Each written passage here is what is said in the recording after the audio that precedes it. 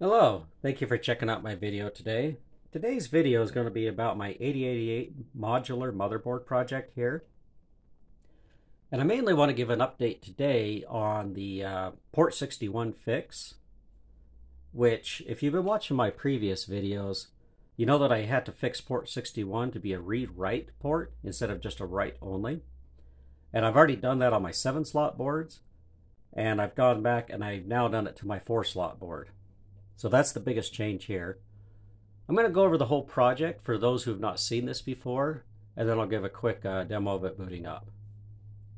So what we have here is we've got a main board that allows for the processor to plug into this extended slot here, as well as memory can plug into one of the ISA slots as well. So on the main board you can see there is no memory and there is no processor. And I made it this way so that you can update the memory as you would like or change out the processor as you would like. Some of the processor options we have is a V40 here. And you can see the 8088 versus the V40 takes a lot less chips. And so that is an option to plug in. You also have, like if you want to do different clock speeds or if you want to do a V20, you could take multiple cards and you could swap them out depending on what your application is. So on the main board, when I built it with the idea of putting as much of the common shared items between the two processors here on the main board and only putting on the processor card what is needed for that particular processor. So as you can see, the V40 only has 2 latches and a data transceiver because that's all that's required for that processor. The 8088 has what's built into the V40. It's got a interrupt controller, a system timer, the clock, the I/O memory read-write decoder, and then your 2 latches and transceiver there, and then your processor goes here. So that's what's on the processor card, and you've got the extensions here, which is on both, which gives you the items that are not traditionally available on an ISA bus, such as the IRQ1 off the keyboard here comes up through the extension. The reset pin comes up through the extension. And if you see my 7-slot boards, you know that there's a space for a DMA controller, so the hold and hold acknowledge pins also come through the extension. And then on this board, the main board, because I've got the keyboard and the USB host that plugs in there, I've got the decoding here for port 60, port 61, and E0, and then on the extension, it comes up for port 20 and port 40 for the system timer and interrupt controller. Keep in mind that's all in hex, so we're not talking decimal here. On the main board, you also have a clock of its own and a clock divider, which is for the keyboard there. And it provides the correct frequency up through the extension for the system timer to feed the speaker, which is down here. The ISA click also comes from the processor that's on the main board, and that is used with the DMA controller. So you've got a 4.77 megahertz DMA controller for the speed on that. And it's independent of the processor's crystal, so you can put like an 8 megahertz or a 4 megahertz, whatever megahertz you want on your processor. Then our memory here, this one's 512K, and if you've been watching, you know that I recently made a 640K memory card, and that was the entire purpose of this being on its own card, was to be able to change the memory as needed. Now that does create a disadvantage with this board, which is you run out of card slots really fast.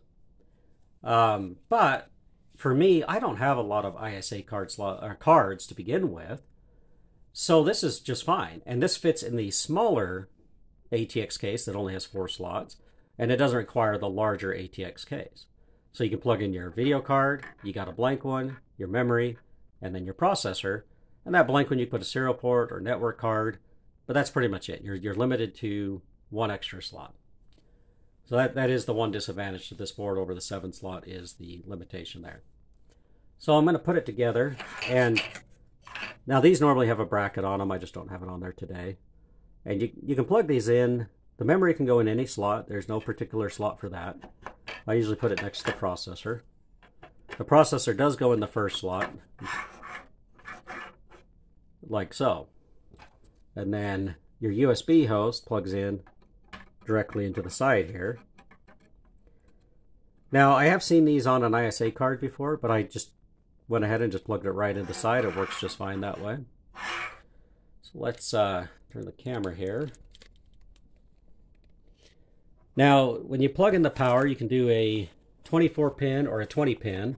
There's actually a little line right there that says 24 or 20. That kind of, so your 20 goes on the bottom there. And then you've got your graphics card, and this is just a VGA card. And today we're going to be booting the third-party BIOS, not the one I wrote. And it'll auto-detect the graphics card and should boot up just fine. So let's turn it here to the screen. We'll turn it on. Okay, so just went right into it. It detected the module. It's counting the memory.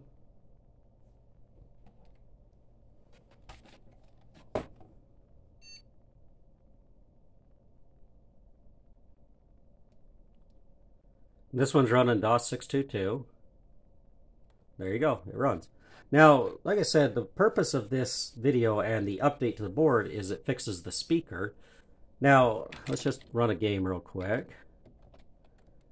So in the past, if you played Sopwith, the minute you hit a key, the sound would be disabled. And that was because what was happening is the keyboard handler would take the value that's on port 61 and store it. And then port 61 is what disables the keyboard on most computers. Mine actually doesn't disable the keyboard at all. It's not even connected to disable it.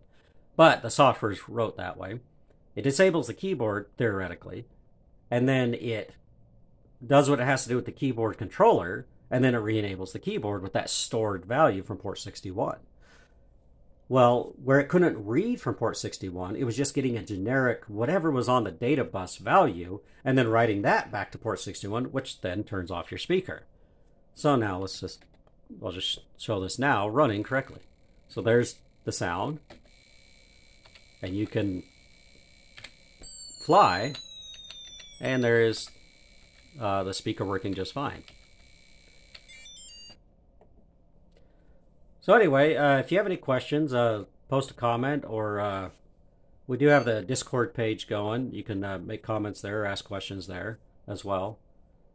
So anyways, thanks for checking out my video today.